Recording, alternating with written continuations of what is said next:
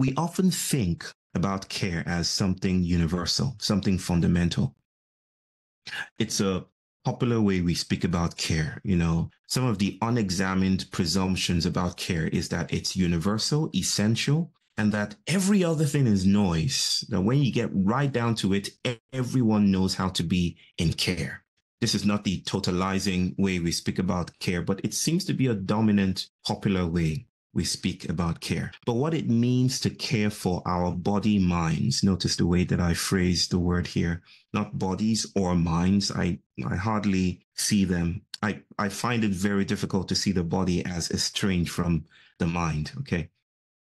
What it means to care for our body minds, to hold and be held, is speculative, ambiguous, partial, emergent, and struck through with trouble, right? A very practical, vulnerable example is some of you who know me and my work know that I'm constantly centering my son, who is on the spectrum, the autistic spectrum. And he's 7 years old. And my becoming father with him has been rendered through very vulnerable valley moments and shadows. There was once a point in our relationship where, against my theology, against my practice, against my public-facing persona, I wanted to fix him. I felt that something got in the way of our relationship, and I was anxious about his future. Would he have a relationship? Would he be cared for? Would he be bullied by others? Would he have friends? So in a sense, my care, which I figured as my embrace of his very young body, started to become asphyxiating. And this is my question here. At what point does care become not just an embrace, but a form of asphyxiation, a strangling? I write that because care is at once speculative and pragmatic, it is largely unsaid. It is not merely reducible to the things we do, I do, or you do. It is the shape of doing, the shape of our experiences, the things that are permissible in the environment, the things that are unsaid but are available somewhere in the room. Care is all of these things and more. Of course, I do not mean to suggest that care is a monolith. I want to be very clear in saying that there are myriad forms of care today. And each emerges in a world that is marked by colonial pasts and presents.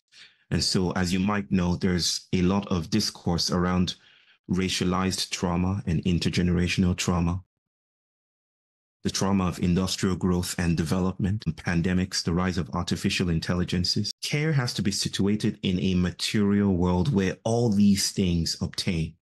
So care is uneven, it is multilinear, it is punctuated and disrupted. But while this is so, there is a discernible field of concern.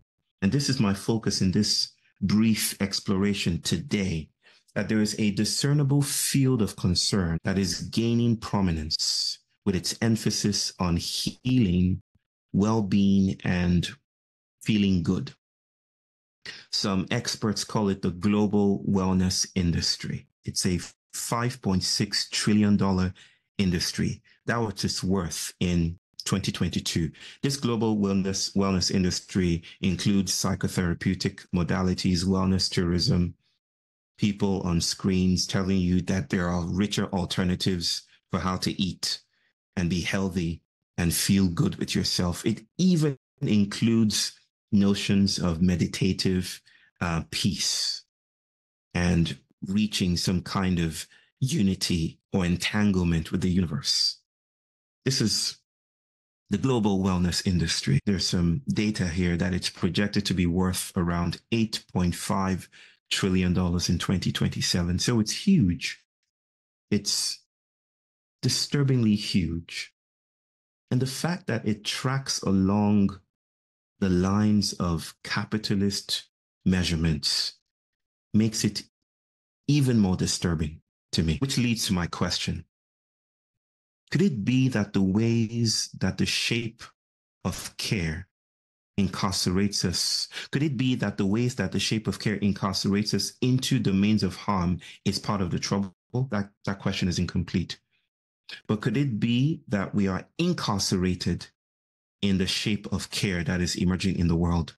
Could it be that care constitutes a territory of harm?